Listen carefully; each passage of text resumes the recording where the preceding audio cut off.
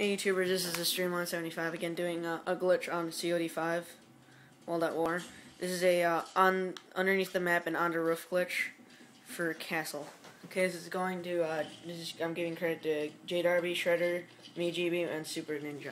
J Darby was the one who found this glitch for us.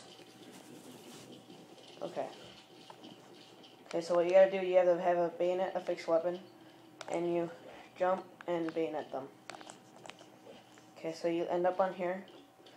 So what you do is that you jump over, you follow these right here, you follow this metal piece across, fall down on top of this roof, you gotta go prone, and then you gotta find your way to a spot where you can stand up. From there, what you do is, hold on, it's kind of messing up on me. Alright, you gotta stand on this ledge, so really skinny ledge. You go slowly all across. And then you jump on top of the roof. Okay, and this is the tricky part.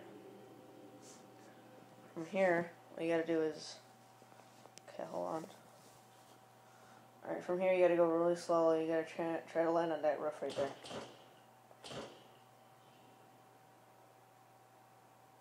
Hold on, it's kind of tricky. Okay. This window may look covered, but you can actually go in it, and it'll be a secret room that takes you down. Okay. So from here, you go to I think it's the left.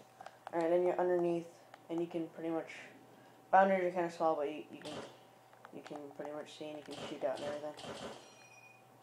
Okay. Subscribe, and watch out for new videos on zombies and anything else on COD5 or any other game I got. Alright, see ya.